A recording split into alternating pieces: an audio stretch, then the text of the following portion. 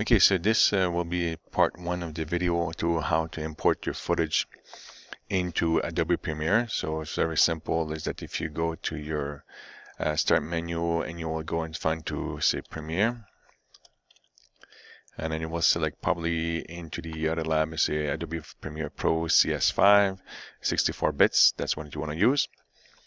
So the first thing is that you want to go and just in the left hand panel, that's where you import all your project, what you need to put in. The middle panel is the actual where you have the effects. We're not going to do any effects so far because it's just B-rolls. The top right hand side, that's the actual where the DVD plays. That's like a TV monitor. The actual bottom left is actually where the effects. We're going to use that later on, but not in this because of B-rolls. And this is like the timeline. That's where the magic actually happens. So let's go in and just import our footage. Double click onto this part. I am just going to use a sample just to show you. Then you would probably have like 5 different kind of footage over here for your 5 angles minimum. You click and drag into the timeline, bump it up to here, and then you have that part. And if you press on the space bar, then it starts to play. Okay, you can hear that hopefully.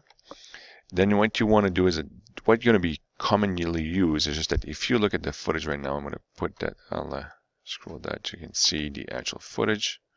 Okay, I'll put the audio off because I don't want to hear any sounds for coming out.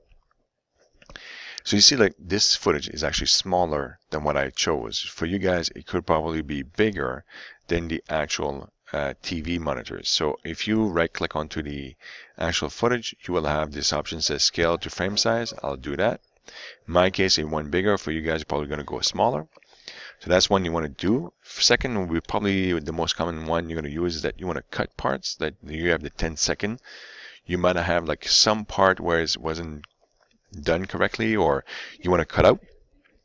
So on the bottom right hand side, you have the razor tool, which is like the cut tool. If you can see, the hotkey is C. That's what I use. I press on the keyboard C. It changes to the cut tool. Excuse me. And then you see that little dotted line. That's where it's going to happen. So the best thing to do is that you move your scrubber. That's the actual blue scrubber where you need to cut. And then you click.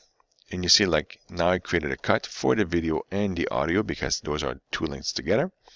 So I'll go in here. I'm going to say, yeah, I want to cut still again. Now you want to move out of the cut. You can actually just go to the bottom right, use the selection tool, or press on the V onto your keyboard, and that will actually let you select. So in this case, I want to delete this part. Like if I wanted to delete the middle part, let's say, press on delete on your keyboard, and then it's moved on.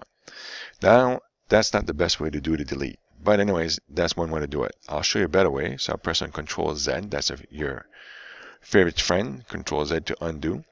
If you click on the part that you don't want, right click on it and it says ripple delete. Remember that ripple delete because watch what happens to the footage. It deletes the part that you don't want and it moves every video that's after into actually connect together. And that's super important to have these two together. Okay. So that's the part that you probably going to need so far. I don't think you'll need anything else. So in the next video, I'll show you how to export it into a format that you can play anywhere. Okay.